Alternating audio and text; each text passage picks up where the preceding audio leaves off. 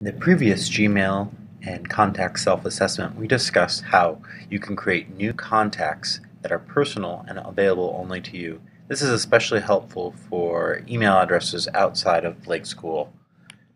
But one of the advantages of Google Groups, and I'm going to go ahead now and switch to Google Groups, is that now located in my Group section, and I can see I belong to about a half a dozen groups. And the primary difference between Google Groups and your personal contacts is every Google group has its own email address, its own group email address.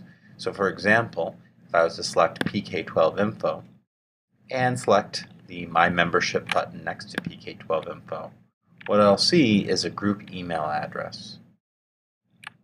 So in this case, the group email address for PK12Info is pk12info@blakeschool.org.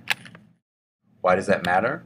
Well, I'm switched now back into my email service, and when I start typing in PK12Info, I'll be able to send, if I'm a member of that group, an email, a calendar invite, or a doc to any member of those groups. So it's a great way to send information or share information with a much larger group of people, and this applies across the Google Apps universe, Mail, Docs and Drive, Calendar, Sites.